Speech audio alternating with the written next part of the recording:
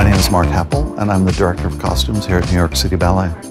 I come in here every day and do exactly what I love doing, basically maintaining the look of the ballets as they were, hopefully, the day they opened, which sometimes was in 1943. You're dealing with fabrics or sources or parts of costumes that don't exist anymore.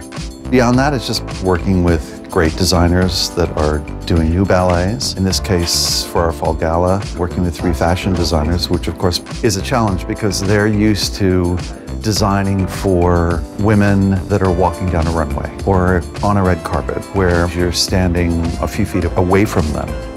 I have to kind of help them realize that the closest someone's going to be is maybe 40 or 50 feet. They're constantly moving, doing amazing athletic dancing a lot of times. And then the stage lights, which also will change color, will drain a lot of color out of a costume. Just helping them realize that you have to pay a little less attention to the small details and look at the bigger picture.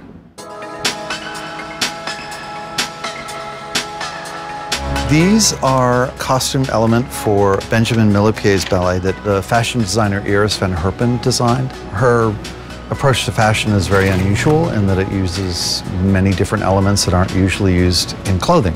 These are boots done out of all these very narrow pieces of plastic that she's designed to distort the leg of a ballerina.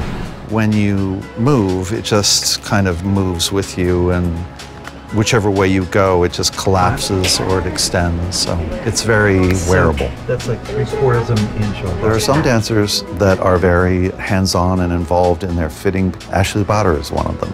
I like to have it a little wider here because I'm broad.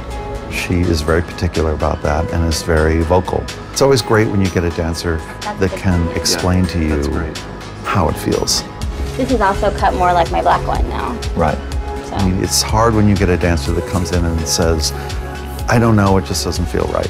Because I don't know how to interpret that. I mean, is it too tight? Is it too loose? Is it too long? Is it too short? I think a lot of what my job here is to make dancers feel as secure in their costumes as possible so they're never thinking about that costume.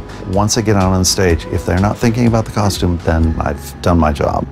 I just want them to concentrate on the dancing.